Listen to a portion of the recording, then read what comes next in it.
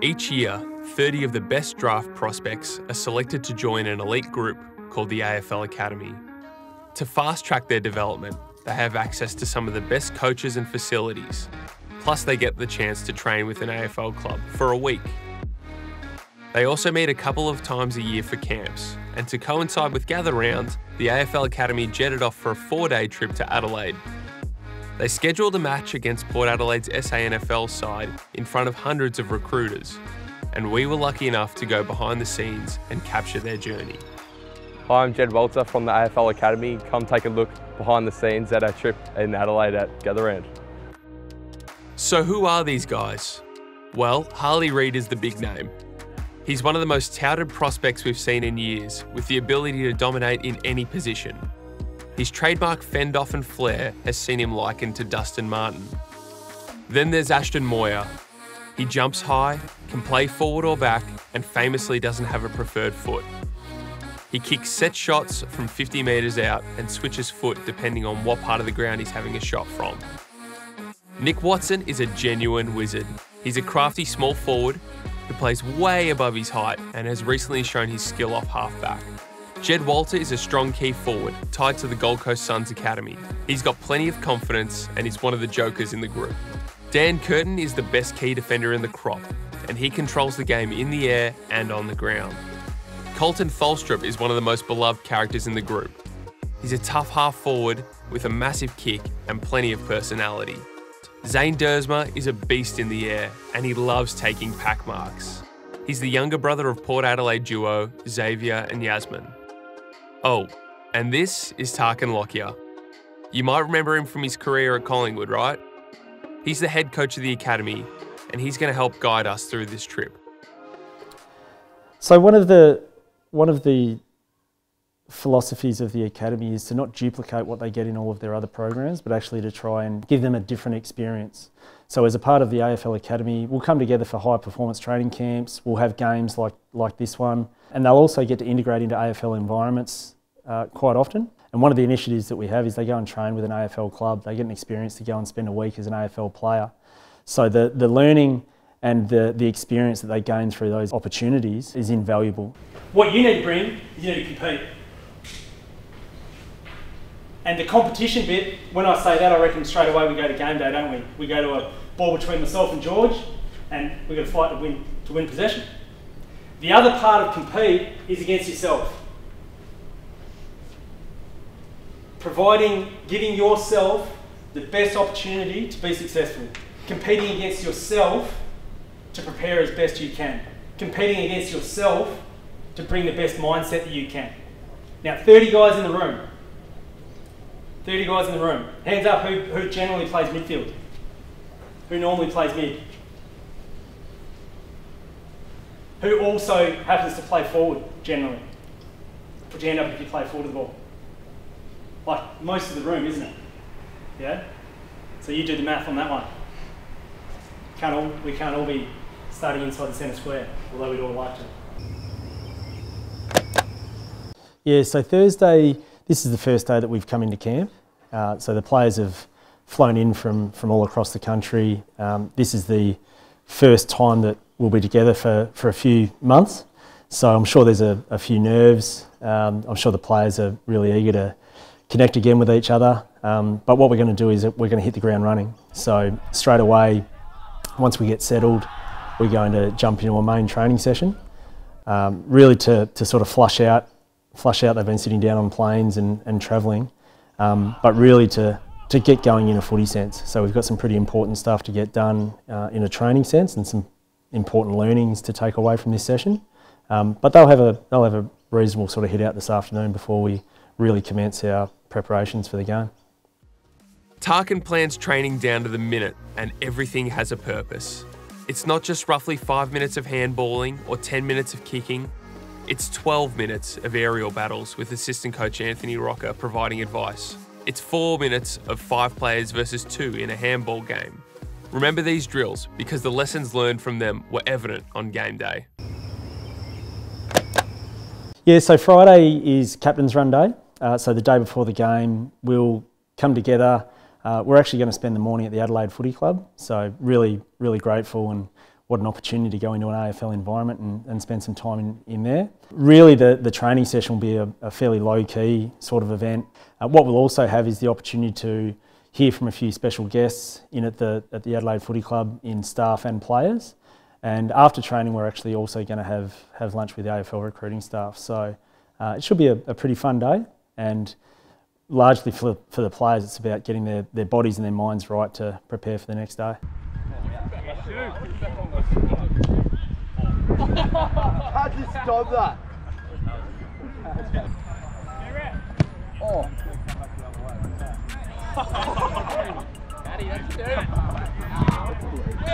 So that was Nate Caddy. As you can see, he can do some pretty freakish things around the goals, and he's great overhead too. His uncle is Josh Caddy. This is Colby McKercher. He's a tough midfielder from Tassie with a bit of burst to his game. Jack Callanan is another Tasmanian with a great goal sense. He's the son of former Crow Ian. And this is Riley Sanders. He's an inside midfielder whose stocks are rising up this year. Sanders plays for the Sandringham Dragons, but he's also a Tasmanian. We want to own the corridor, and we're going to keep our layers. So we're going to have forwards, mids, backs. We want to keep our shape, keep our layers, but we want to own the middle of the ground all the time. So I said yesterday that we want to play in offense a really attacking, exciting brand of football. In order to do that, we've got to put our numbers there. So what I'm going to give you is I'm going to give you the license to take the game on. You're all great decision makers. You've got the freedom in the game to play exciting footy and showcase your strengths. No different than when you get your car licence. And Tarkin has the personnel to own the corridor. This is Caden Cleary, a tough ball winner from the Sydney Swans Academy. And his partner in crime is Lockie Carbaugh. He can win plenty of contested footy himself. This guy is Jake Rogers, a tackling beast from the Gold Coast Academy. Their job is to win the clearances and get it to the guys on the outside to set up their game. But it's up to the rucks to get them the ball first. And this year's crop is pretty stacked. Ethan Reid is from the Gold Coast Academy and a freak runner. Will Green plays for the Northern Knights and he's a beautiful kick for a big guy. And Mitch Edwards? Yeah, why don't you just have a look at this one? Hollands, big pack mark. Edwards raising up, taking a strong contested grab. Adelaide trio Riley Thilthorpe, Isaac Rankin and Andrew McPherson joined the crew a day after their game to pass on some wisdom. Probably have a bit more fun, enjoy it a bit more. I was probably pretty serious and took it pretty serious. And yeah, probably didn't enjoy it as much as I could have. I was probably the other way, I probably had too much fun. Maybe you see coaches and AFL players, you can just pick their brains and stuff and soak it all up and enjoy that at the same time, so just find that balance. Yeah, I just say soak it up. It's a pretty unique experience that you guys get, and it sets you up really well for hopefully getting drafted and being in an AFL system next year. So soak it up, learn as much as you can, and really enjoy yourselves. Said so much to like about him at such a young stage. He didn't panic there.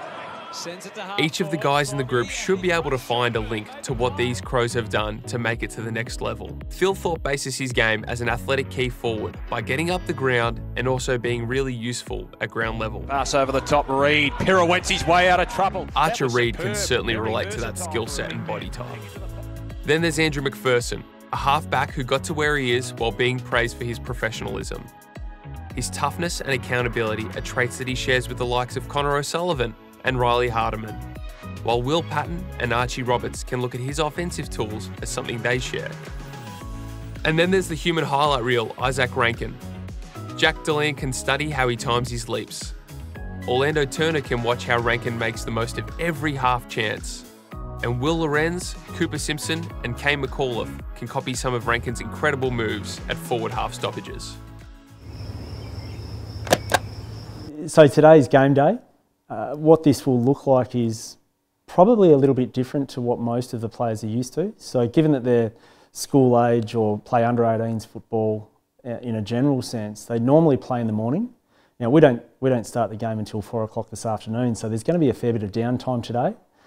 But we'll go for a walk, do a bit of mobility, have a bit of a stretch, and also play a couple of fun little games this morning before really giving the players just free time to do what they need to do to get themselves right to go. I think the bus leaves, I think we're leaving here at about 1:30 this afternoon, so there's a little bit of time, but I'm sure we'll be right to go. It's just before 1 p.m, and the guys are deep into a few rounds of Uno. Yeah, actually, that's good. That's Garbage. good content. Go on. Garbage. No, honestly, no, this is atrocious. Actually, stop cheating. Actually, you're up first, mate. Actually's on my mate. Not bad. Not bad. Biggest cheater at Uno? Cooper Simpson looks at the cards. With a bit of time to kill, the guys were pretty happy to break down their highlights of the trip so far, and even gave their Brownlow votes for people they've enjoyed hanging out with the most on the trip. Three votes will be Jack Down. It's been good fun on the trip. 2 votes for Jack Carney. He's been good to hang out with, and 1 vote for George Stevens, the skipper. And your favourite thing so far about the trip? Training has been unreal, like just the level and yeah, the standard of training. All the boys have got a lot of talent, so it's just good to have a hit out with them. 3 votes I'll give to Nick Watson, 2 votes I'll give to Harley, and 1 vote I'll give to Nate Caddy. And what have you enjoyed most about the trip so far? Sort of lead up to the game, it's been pretty intense, and super keen to play. Got to go to George, Riley, and yeah, probably Colton. Favourite thing so far about the trip? Definitely the training's just been really good to get around the boys. Yeah, it's been awesome.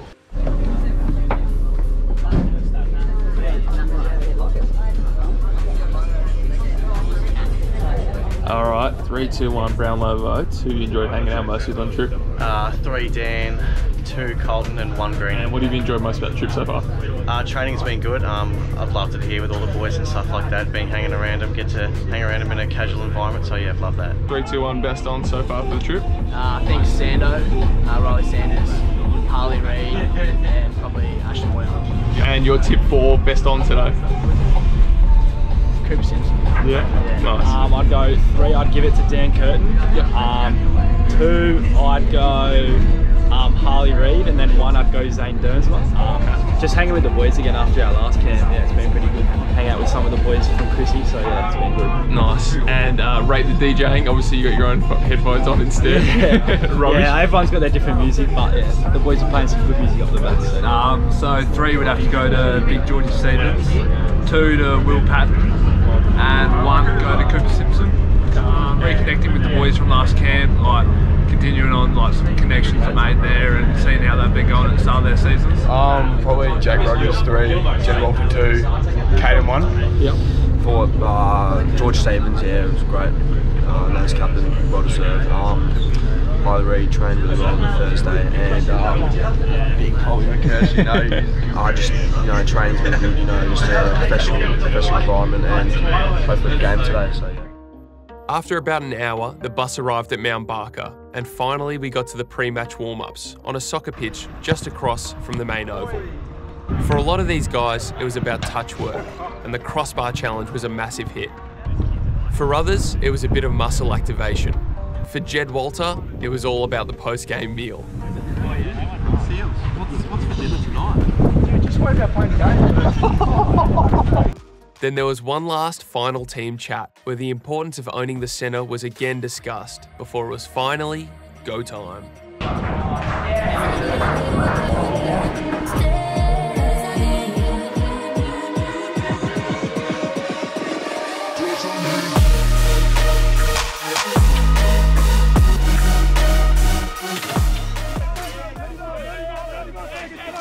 There's only 3 players left that we haven't introduced, but that's because these guys really embodied the lessons learned on the trip.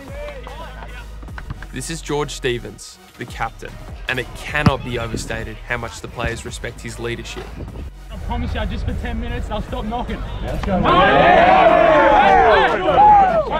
Not in my house! Once they stop knocking, our house turns into a bit of a playground. We have a bit of fun out here. Back inside 50, will Georgiades go up? He does! He takes a monster! The toughest part for the Academy team was defending Port Adelaide's gun forwards. Mitch Georgiades is a proven talent at AFL level, and it was up to George Stevens to stop him. Georgiades got on top early, but you had to respect Stevens' positioning and discipline. And as the game went on, Stevens fought his way back. Punched away from him by Stevens. Remember those handball drills we saw earlier, where the players were coached to drive their legs as soon as they had a chance? Well, here's Nathan Phylactides doing just that. Hand pass out toward Philatides has been. Nick Watson ran with that manoeuvre too. Got some body on body. Watto was one of the standout performers on the day. He started up forward and got better as the game went on. The rain poured down and somehow he became even more clean. Watson was moved to halfback, where he repelled opposition forays and even hit the scoreboard too. Tarkin Lockyer spoke about why this game wasn't just about the scoreline, but instead about showcasing his strengths. And Darcy Wilson did just that with his evasiveness and dare. He was definitely a player to boost his stocks. Wilson getting around them out on the mark and sends it towards half forward. That is a very good grab. Harley Reid did as Harley Reid does. He fended players off for fun. He dominated in the midfield. He went forward, kicked a goal, and even went back for a little bit too. There were heaps of players who deserved praise. Riley Hardiman and Archie Roberts looked comfortable creating on the run. Defenders Will Patton and Nathan Phylactides were really impressive with the ball in hand. Nate Caddy, Jack Callanan, Zane Dersma and Jed Walter were all able to hit the scoreboard too. Jack DeLeon tried to fly, but the moment of the day belonged to Kane McAuliffe for this awesome goal. My apologies, in fact it was McAuliffe. And I think he's kicked a goal on the left foot snap. He has, Kane McAuliffe. But best on for the Academy had to be Jake Rogers. His tackling was ferocious, but it was his pinpoint kicking that made a massive difference in slippery conditions. Ultimately, Port Adelaide got the win by 13 points, but it was an impressive showing from the Academy guys.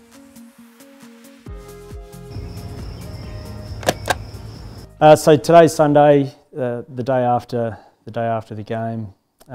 So for the players, today's all about rest and recovery. So we've given them a little bit of a sleep in this morning before heading down to the beach and going for a walk and getting in the water, which I'm sure they would have enjoyed. Then following that, we're about to head into a team review where we'll show some video sort of evidence of what we set out to do and what the performance looked like. Yeah, so we played yesterday at Mount Barker. Wasn't ideal conditions, a bit slippery and wet, but no, it was a good experience. Yeah, I loved it, and I'm sure the boys did as well, but against faster, bigger bodies, and yeah, it was a good game, and I thought we fought hard all day, but yeah, it was a good game. Yeah. Which of your teammates did you think had a really great game? I thought Jackie Rogers played pretty well through the mid. He was slick all day. What did it end up being last night? Lasagna, chips, and chicken, so it was good. Looking forward to it. How do you sort of rate your own game? Were you pretty happy with how you went? Yeah, I was overly happy with my game. I thought I showed some of my strengths. I think I showed some of my work-ons as well, and my ability to get out of stoppages and break through some lines with my speed and stuff. So yeah, I was pretty happy, yeah. I think you had a pre-game nap on the bus. Did it help out a little bit before the game, just chill you out? I think it did, yeah. I was pretty nervous before the game, so having that little nap, I think, got me ready, yeah. Let's add up that Brownlow tally, shall we? But before that, we've got one last round of votes. Probably say Harley 3, Watto 2, and probably Ethan Reid 1. 3-2-1 for the coaching staff. There's only 3 coaches, so that becomes a little bit awkward. Tanya Hetherington's been pretty spot on, so she'll get the 3 votes. She's been terrific. Rhett's a wealth of knowledge and got a really good aspect on the game and a good feel for what's happening. And I've spent way too much time with Anthony Rocker, so he probably gets the 1, unfortunately. Sorry, Pebs. Hey guys, it's Jake Rogers here. Make sure to like and subscribe and check out more draft content right here.